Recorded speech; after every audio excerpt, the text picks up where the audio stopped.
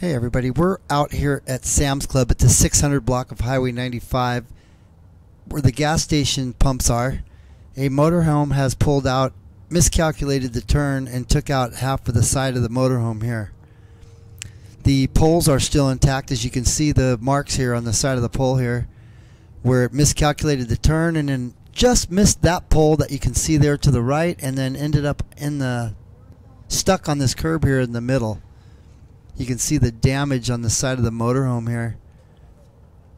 And the gentleman there that they're talking with was the driver. Thankfully, he was not hurt. Him and his wife, I believe, were in there, and they're both okay, so that's a good thing. A lot of damage to their motorhome.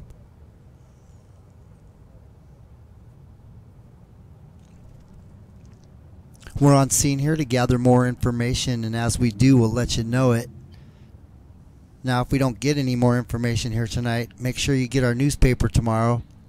Look for updates and a QR code with a video showing this accident scene right here.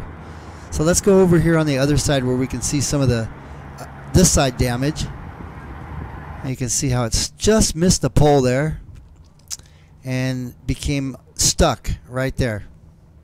It looks like he maybe tried to reverse out of there and became even more stuck. So that's the information that we have on the motorhome stuck on the curb. I'm Jeff Argonda reporting for Mojave Daily News, local in Bullhead City.